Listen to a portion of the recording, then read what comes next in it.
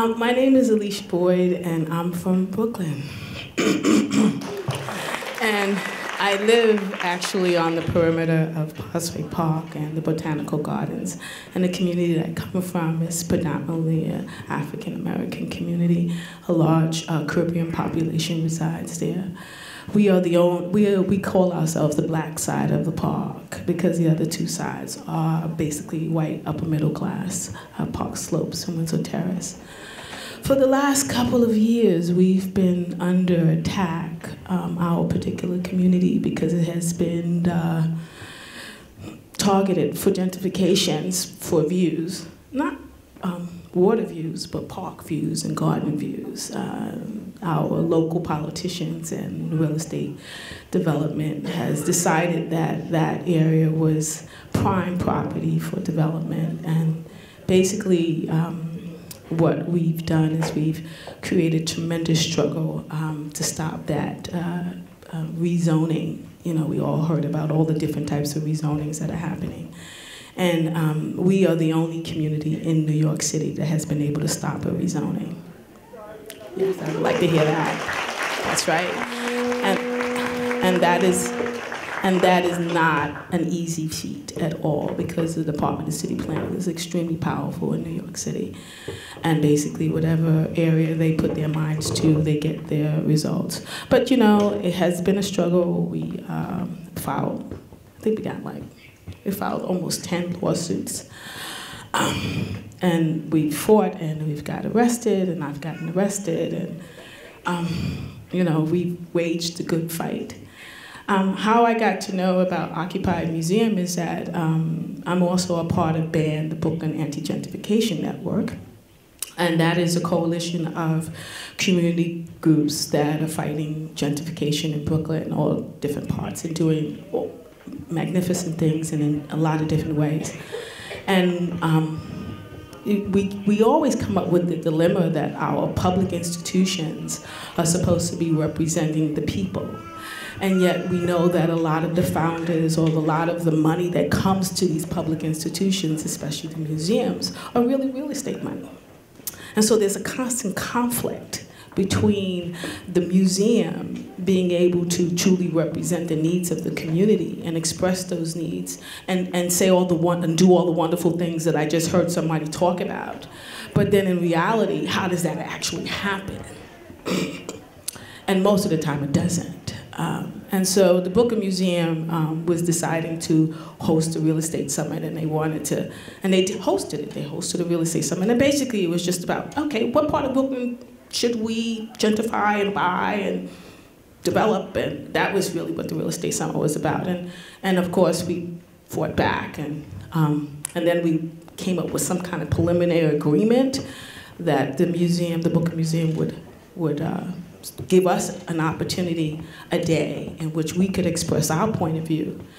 And then somewhere along the line, the museum tried to back out, take control over the program, and that's when Occupy Museum came in and helped us. And we were able to go back into the museum, do a protest inside the museum, and that really scared the shit out of them. And so they came back and decided to allow us to have that day of where we did some magnificent programming around gentrification, and really from a grassroots position. My organization is MTOP, the Movement to Protect the People. We get absolutely no funding from anybody, because that's how we stay pure and clean. We've been struggling. We're still struggling. Right now, the Botanical Gardens is now in a similar situation. The Botanical Gardens has one side of the garden is off on Washington Avenue from Eastern Parkway all the way down to Empire. And in 1991, the Friends of the Botanical Gardens went to the city planning and said, you know, we're not protected. Give us some height limits here. And this is before all the height limit issue came. This was actually at the beginning, when a lot of upper white middle class communities knew what was on the horizon. And so the Botanical Gardens and their friends protected 2 long strips all along the Botanical Gardens.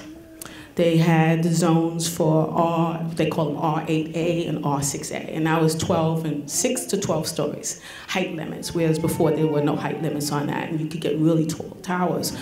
And they were concerned, obviously, because tall towers could impede upon the garden itself. You know, gardens require a certain amount of sunlight and shade, and, you know, that's how they configure the entire structure. And so this very long strip, about a half mile, was protected in 1991 by the Friends of the Garden. However, 20 years later, there's a new people at the helm of the Botanical Gardens.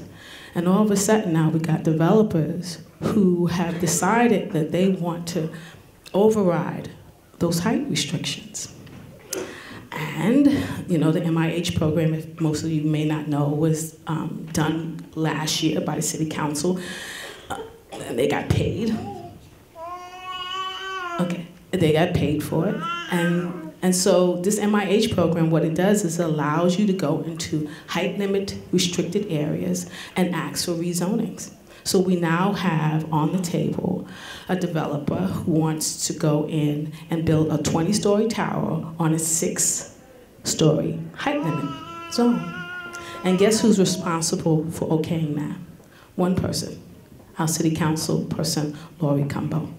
And this is now what we're facing. We're no longer facing large rezonings. We're now going to be facing small rezonings, what they call spot rezonings, where each one of our council people will be responsible for whether we get heights or whether we don't. So our height limits are really out of the window.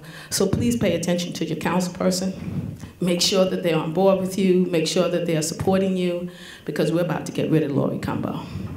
Okay, thank you very much. Oh, one more thing. We are trying to get donations, so if you want to give a donation, I'm in the back. I have t-shirts if you want to give a donation for a t-shirt. Okay, just advertising, and thank you so much.